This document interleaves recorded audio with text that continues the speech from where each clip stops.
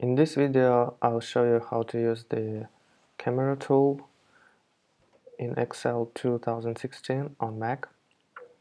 So the first thing we're gonna do is to go to Customize Quick Access toolbar, then select More Commands.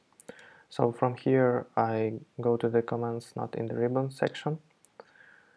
Let's see if we can find the camera. Here it is.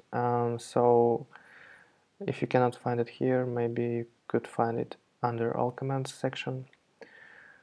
So I'm moving it to my toolbar, Save. So as you see, the camera icon appeared. So let's actually use it. I have 3 worksheets and the fourth where I want it to be placed for these 3 tables. So let's go to the first tab, select it. So I click on camera icon. Then you see that it's like change its state to copy it back actually. So on this tab I can paste it like so.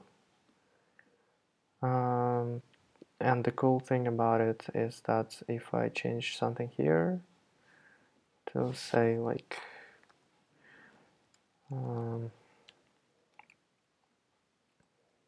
13, then you see that it's also linked to this cell and it changed here. So let's do the same thing for other tables.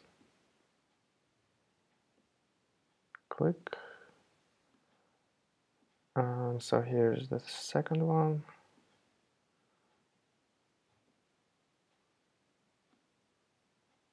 And the third one.